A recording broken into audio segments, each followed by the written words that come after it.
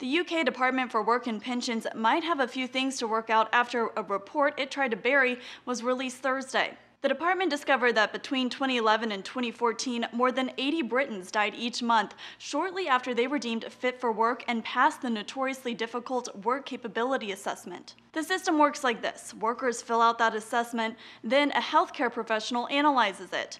The results determine if a person with a certain condition or disability can receive benefits.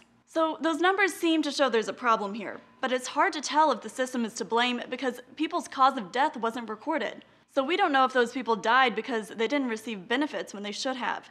There's also no telling if a lack of treatment for psychological issues played a part. And here's the other problem. The government wanted to keep those numbers under wraps.